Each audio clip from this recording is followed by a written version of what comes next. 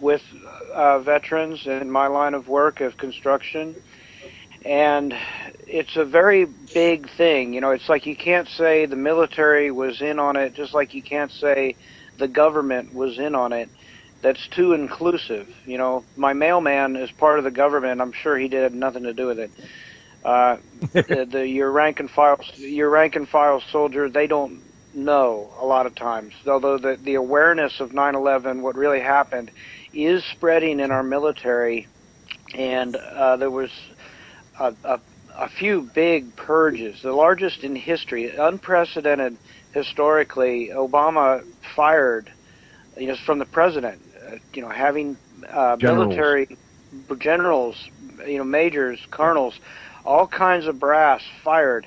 And a lot of us have thought that, you know, they were getting rid of people who wouldn't fire on American citizens. I don't think so. I think that a military coup was forming. You know, talking to these people, they're pissed. I mean, they are really pissed off.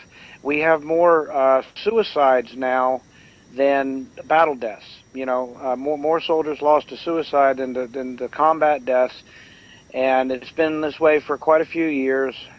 They can see how the military is being used and abused. Certainly, without question, we have people that we can name and we have evidence against that we want to prosecute in a court of law, who are, you know, generals and high-ranking military officials who obviously were part of this. But you can't condemn the whole military as saying everybody was involved, everybody knew. That's not true. Most of them are brainwashed. Right. And so, you know, these are like the fuzzy details that you need to make clear about who knew what when, who was in a position to do something to make this happen and then cover it up, and those kinds of things. And we've got quite a few folks. Richard Clark, you know, he needs to hang. He needs to hang high. And there's others to go with him that had Bush to... and Cheney. Bush and Cheney. They had to actively step in and stop the system from working, or the fighter interceptors would have taken off and shot down the planes. You know, it's ridiculous that anything got anywhere near the Pentagon, which is the most highly protected airspace on the planet. You know, it goes on and on. Either. Well, right. Yeah, I don't know where this has been a contentious point with the Truth Movement. I'm glad to hear that we're on the same side here. I think it's interesting. Yeah, I'm a fan of... yeah, go ahead. Yeah, sorry to interrupt, but I think it's interesting. You know, they say commercial airliners. There was no commercial airliners, I don't believe, in New York. And the Pentagon, I believe, the one employee witnessed the only, I believe, commercial airliner that was used, and he witnessed it pull up and go straight, 180 degrees straight up right before the missile hit the Pentagon. The only other one was a military aircraft that hit the first building, supposedly. Every other witness in down Manhattan says there were no other planes. So, you know, you can kick it around and juggle it all you want, but the bottom line is no. And what crashed in Pennsylvania? Probably a drone. Well, I'd like to converse more with you on this. We'll have to do it outside the call. But yeah, my stance has always been that no plane hit the Pentagon, and I'm a fan of the Citizens Investigation Team, the work that they did on the North Sitco flight path and the flyover that you mentioned, and also that planes actually did hit the towers. And, you know, that is a contentious point also, but, you know, there were an awful lot of people that saw it, and a lot of people got pictures with their phones. And there's one, I think. Yeah, there's a clip that shows the second plane supposedly, it was fabricated, of course, the second plane hitting the second tower. And it's funny, they jerked it down right away after they put it out, because if you notice, you look real close and see in slow motion the cockpit of that plane protrude out the other side of that tower, and there is absolutely no way in hell. Lightweight aluminum aircraft would have penetrated through that building. We'll get to discuss more outside the call. Right. There's an awful lot to this. There's the physical evidence, the engines and the landing gear and such that was found. That weren't there. Didn't belong to the planes they were supposed to be. They switched the flights out. We don't know what happened to the people. Right. Good. Okay. So I hope I've answered the question. I don't want to monopolize the call. Thank you. Yeah. Thank you, Michael Kork. Thank you, Michael Gaul. Michael Gaul, another question for you. Yes. Do you hear me? Okay. Still, there is a huge doubt about the reason of collapsing the third skyscraper, WTC-7, which was not hit by a plane. What do you think about it? Well, I think the most damning evidence in that is Larry Silverstein himself was on television, and he admitted, although he slipped because he's an investor. He purchased it, less than a week or two before they pulled this off, and he was the one who made the slip, although they made the decision to pull. That's a controlled demolition term, pull. That's exactly what happened to Building 7, just like all three of them. Mm-hmm. Right. Yeah, it violates the laws of physics.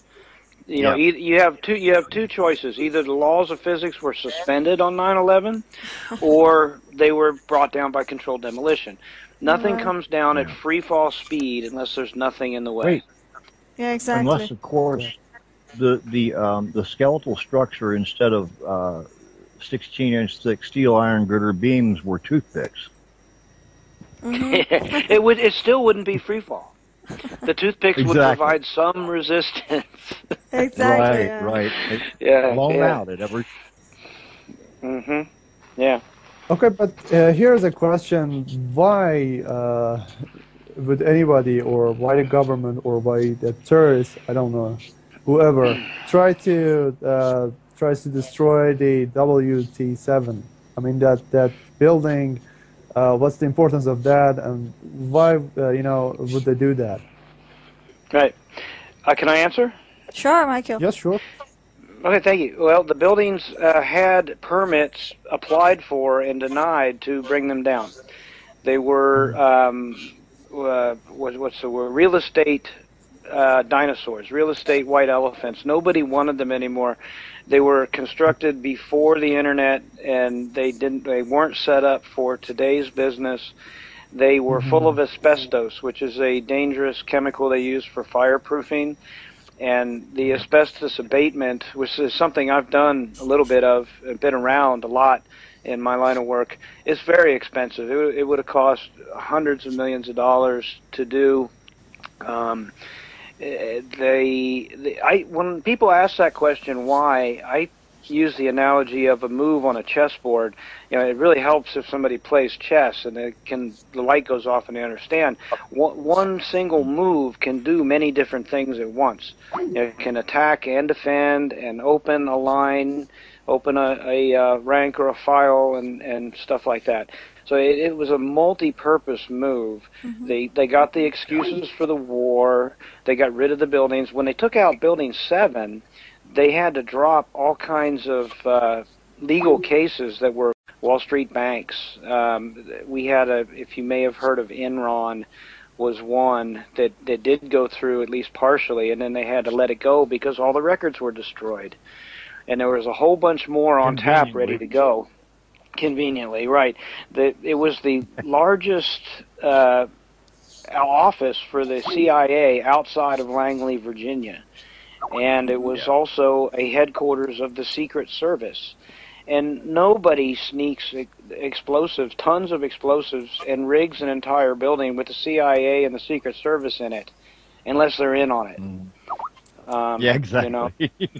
Yeah, right. So they got their police state at home somewhat, not quite as thoroughly as they wanted to, thank God. And they got their wars, their wars abroad. They got the best enemy that the war machine could ask for. They can be anywhere they say they are. You know, they're not necessarily a real army and a real military force. Right. If they want to say that they're in Buffalo, New York, they're in Buffalo, New York, and they go there. You know, if they want to say they're in Panama, they're in Panama, and that's where they go. They're under your bed. Yeah, they're in the closet. Yeah. Yeah. Okay, thank you. Thank you. You're welcome. Thank you so much.